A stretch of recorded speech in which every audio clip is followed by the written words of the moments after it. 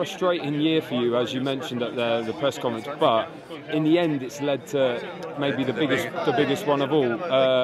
First of all, how does it feel to finally be here after so many frustrating months? Oh man, it's amazing. It's huge opportunity for me and my team. We've come a long way. This is everything I've ever wanted, man. To fight for a world title, it's any fighter's dream. And I'm going to do what I do best, so that's come to fight, and I'm going to do everything I can to get that win. This is obviously the toughest fight of my life. I'm fighting one of the prospect of the year last year. You know, no fight's going to be easy at the world title level.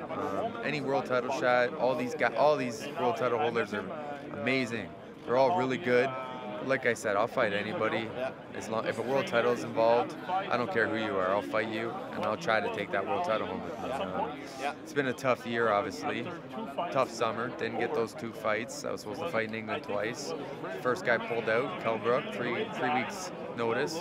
Then I'm about to get on the plane, and then the other guy pulls out because he had an eye injury. So we still went to England, enjoyed it, went to the fights, and then came back. I'm a duathlete, so I race. I run, I bike, I run. So I had 3 races this year. So I'm in great shape physically. Mentally, I've been on a roller coaster ride all summer. But finally the roller coaster stopped and I'm ready to go now, right?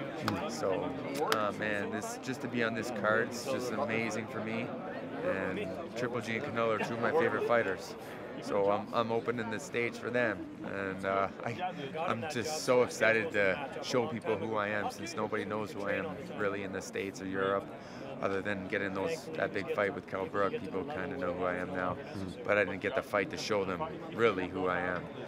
But a lot of people are going to know who I am after this Saturday night, because I'm going to give this crowd a huge fight that they're going to remember for sure. And whatever happens, but obviously I'm coming to win.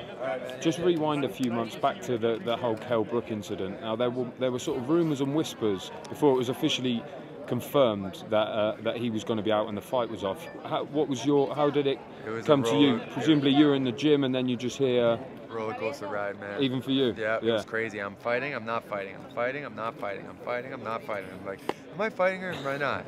And then we found out he pulled out. I found out from some people out there. They told me that's because he wasn't getting paid enough. Right. But he was training when I got there still. Like, I think it was all a joke and he just wanted to get paid. I understand that. Why does he want to fight someone like me when no one knows who I am? And if I beat him, then what? Then that just screws him from the big payday. I understand that, but why take the fight in the first place, right? But it is what it is. Nothing against him. Do you think you might fight him down the if he doesn't go back down to 10-7? I doubt it. He's at the end of his career, I think. He wants just the big money fights, and he wants to cash out, I'm sure. But like I said, I'll fight anybody, anywhere. Just send me the contract and let me know when I'm fighting. As long as it's not like a week or 2 notice. Give me at least, I only had 5 weeks for this one, but like I said before, I'll fight anybody at any time. Just give me a couple weeks notice at least. And I'm always in shape now that I quit my job. So I used to work a full-time job installing windows and doors. Up until when? Until last year. Yeah, okay. And my whole career I had a full-time job. So it was a tough go, but now I'm finally training full-time like a lot of these fighters do, and it makes a huge difference on my training. So I'm just gonna have to do everything I did to get rid. We had a long career for this, and it was good. Yeah, I'm just really happy with this opportunity to be here. In Ontario, we only get like 1 or 2 cameras. Yeah. So we're lucky. We're really lucky right now. And then after the Kell Brook incident, then we hear you're fighting Sam Eggington. So we're like, oh, we're going to get Brandon Cook in the UK after all. But then that one falls through too. Yeah. What was the situation there? He had an eye injury happen in sparring. Right. And that was the day we were leaving. And he just got smoked by the guy the other day. Did you see that? Oh, man. Felt bad for the guy. I'm way better than that guy he fought, so it would have been worse for him. So nothing bad against Sam. He's a tough fighter. Just sucks that happened to him. A week's notice, this guy comes in out of nowhere from I don't even know what country and beat him. So, Tanzania. Yeah, like that sucks for his career now, right? He was hoping to get a big fight on the Joshua card, the Anthony Joshua card against I think I heard Brandon Rios. Yeah, that just screwed that. So like, you got to be careful who you fight, right? Just like them, they don't know who I am, so they obviously think I'm a nobody, and they're gonna know I'm somebody after Saturday night. Just finally on that, Jaime Munguia, as his manager said like 6 months ago, no one really knew who he was. He's done very well. Some big wins already on his career. He seems to be 2 big wins. Very powerful guy. Yep. How do you approach someone like that? It's going to be the same thing that happened with me in Montreal. I was a big underdog. He kind of Stephen Butler's kind of the same type of style as he is, but I would say Jaime McGee is a better boxer and he's a little bigger.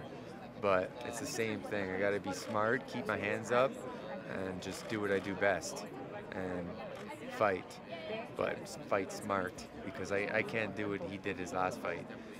Come in there and just try to rip your head off, because you're going to get caught like he did with Liam Smith. And if I catch him on the chin, I'm telling you right now, he's going to be laying on the canvas. If I just got to catch him flush. If I catch him flush, there's no way he's staying up. Like those shots he took from Liam Smith, he took a ton of them. He's not going to take a ton of them like that from me. I'm telling you right now. I have more power, and he's gonna realize. Liam's a really great boxer. Nothing against him. I just know how hard I hit, and if I hit him on the chin clean with one of my big power shots, he's gonna realize that they all messed up and they picked the wrong opponent. Do you feel like they might be overlooking you a bit? They definitely overlook. They're already looking about his next fight in December. We'll see what happens after Saturday night and see if he's fighting in December.